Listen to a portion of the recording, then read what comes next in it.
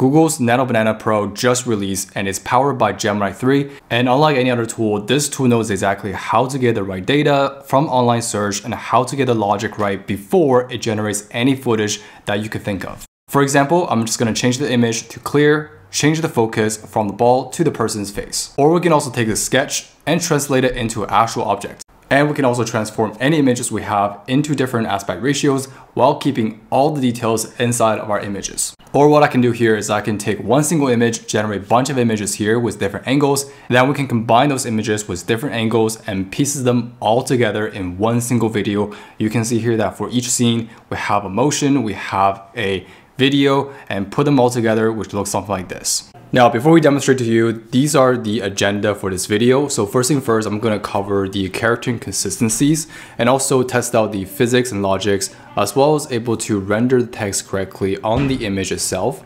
Fourth is going to be outputting the 4K highest resolutions that we have on the image and also change the aspect ratio for any image for our image generation here. So in this case, if you want to try this out, feel free to navigate to Hicksfield, and currently they're offering a 65% off on the Black Friday deal, which gets the unlimited access to the Nano Banana Pro. So with that being said, if you're interested, let's get into the video now for demonstration.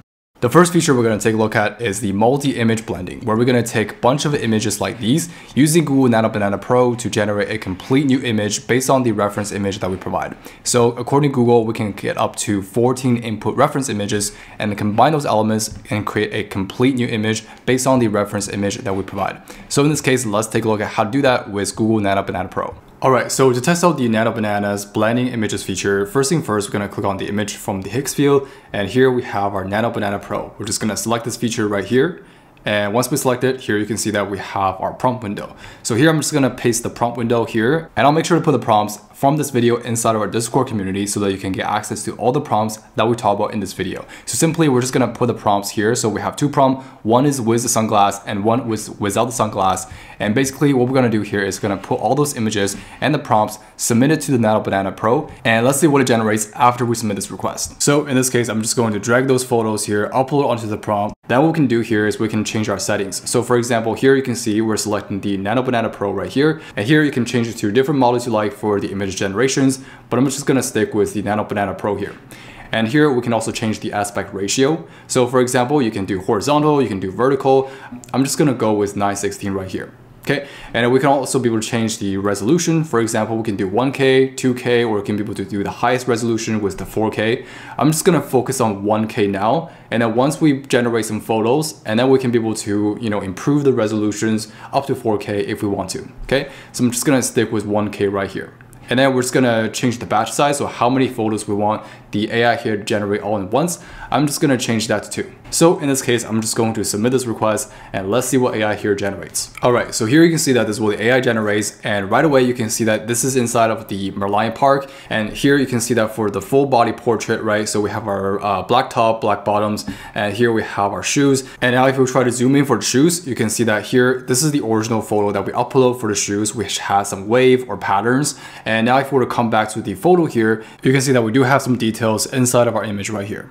We also have our iPhone, right, 16 or 17. We have our sunglasses, so this is basically the shape of a sunglass. And now if we were to look at the original photo, this is what the sunglasses looks like. So pretty much identical for the assets that we upload. And let's try to do one without the glasses here. Try to see if it's able to do the face correctly. And to do so, I basically put this prompt right here for the without the glass inside of the markdown file as well, so that you can get it inside your Discord. And this is the prompt that I put for the without the sunglass, and this is what the result look like after it generates. And here you can see that this is what the face look like, which here you can see this is the hairstyle, this is the face. And now if I were to come back to the headshot, you can see that this looks very accurate based on the image that I have uploaded. Okay. All right. So next feature that I want to show you is the graphic design and text rendering for Google Nano Banana here. So simply I provide some images, take it to the Nano Banana here, and you can see that I was able to generate some posters with text rendering and also the consistent characters throughout the designs, right? And also if I were to put this in a comic book,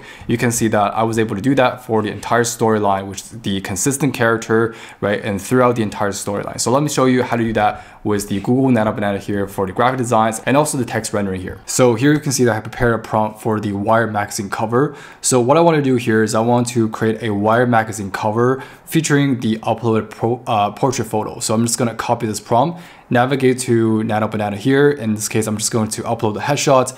And if I were to click on generate, you can see that we have three design right here, which here you can see this the Wired magazine logo.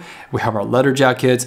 We also have our text rendered exactly like what we mentioned in the prompts, which shows here. And if we were to look back to the prompt, you can see that we have our main cover line, the secondary lines. And now if we were to come back to the poster, you can see that this text are rendered exactly like what we mentioned inside of our prompt. So the other part that I want to test is using that for the Forbes 30 under 30 cover.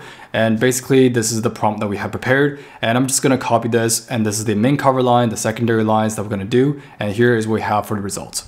And I have also done this for a different headshot for a different person. Here you can see this the exact same prompts, and here's what it generates for the Forbes cover. And we also have done the same for the Wire cover. So here you can see this is what it looks like. So here you can see that this is the prompt that I generate using AI. Basically, it's going to be a comic story, and here we're just going to simply upload 2 images for the portrait photos as the main character of the stories. So this is what I did. So I have uploaded those 2 images and the prompt, and here I have sent this to the Nano Banana here to generate the entire comic story. And here you can see that one, you can see we have consistent characters throughout the entire story comic. And second, you can see we also have text and also the message bubble rendered correctly inside of the story as well. Very simple story, but you can see that it really renders everything very well. So let's take a look at the next feature, which is the ability to create infographics and do research on your behalf. So for example, here you can see I was simply just pasting an image without telling Google Nano Banana where that is. And Nano Banana here is able to do research and tell you exactly and generate the entire infographics image. And here you can see it labels the correct places and the correct facts. And here you can see it labels the locations on, where that is, and also what are the surrounding places are, which is really smart. And I was also able to do this for like smartphones. So here you can see for products is able to do research on what that product is and generate an infographic. So in this case, let's take a look at how to do that with Google Nano Banana here. And here, if I were to ask it, this is the exact prompt that I ask it to do. And here you can see that this is what the result look like, which we have are some facts and also the location on the map, and overall gives you an accurate travel infographics. And of course, you can also do that for products as well. So here you can see we have Samsung phones. And here, this is the exact prompt that I use, which is to transform this product into an infographics. And now if I were to generate this is what it looks like. So here you can see that we have 3 different phones, and you can see that what's really amazing here is that it's able to do a research on what this product is. For example, S25, S25 Plus, S25 Ultra. And for each product, it's gonna give you a spec on what each product does. For example, 8GB RAM, 12GB RAM, and also 16GB of RAM, which already does the research for you for what information needs to be included for the infographics. All right, moving on to the next feature from Nano Banana Pro is the ability to resize any images we have. So here you can see that this is the headshot that I was mentioning, and I can be able to resize this 1:1 image right here into like 4:3 or maybe like 16:9. And all we had to do here is just change our aspect ratio settings to auto so that I can be able to automatically resize to the right aspect ratio that we specify here inside of our prompts. So for example, I'm just gonna resize this photo to a 4:3 aspect ratio. And now you can see this aspect ratio for this photo has changed. Alright, so pretty much that's it for this video, and here you can see that these are all the features or all the things that we test out for the Nano Banana, and also in terms of the testing, these are the things that we have go over in this video. So make sure to like this video and consider subscribe for more content like this. But with that being said, I'll see you in the next video.